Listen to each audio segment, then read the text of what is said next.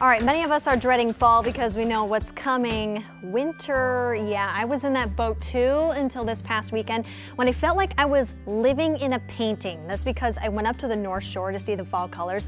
I have never been on a more vibrant hike in my life. I've got two spots to show you. First, I hiked up Oberg Mountain, which is just south of Lutsen, and I saw snow. Okay, let's move on from that photo.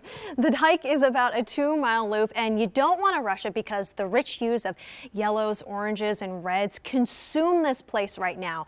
So once at the top, I mean, look at this. It looks so almost surreal.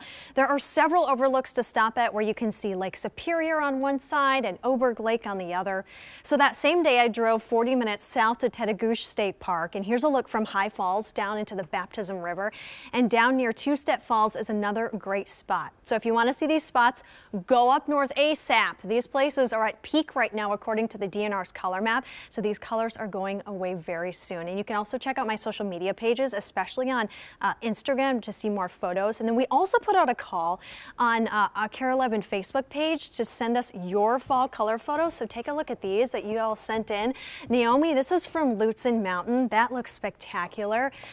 Nicole in Wyoming, I have to say, guys, driving up 35 is absolutely beautiful right now. Betsy, this is in Silver Bay. I was also there this weekend as well. And Jenny, this is from Walker, Minnesota. You can see the greens and reds there.